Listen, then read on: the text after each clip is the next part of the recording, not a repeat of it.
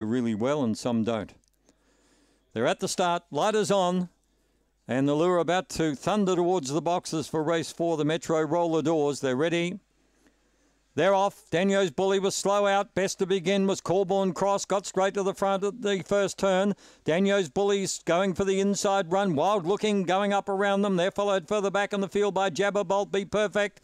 And Daniel's Bully is out to last. On the home turn, Corborn Cross to the leader by a couple of lengths. Trying hard to get to it. Wild Looking. Hanging on Corborn Cross. Wild Looking drew level on the line and won.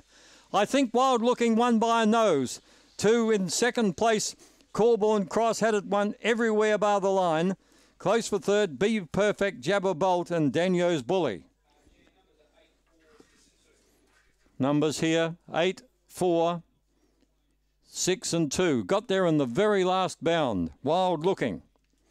Corborn Cross was holding on. And the last stride. Wild Looking got there. 8, 4, 6.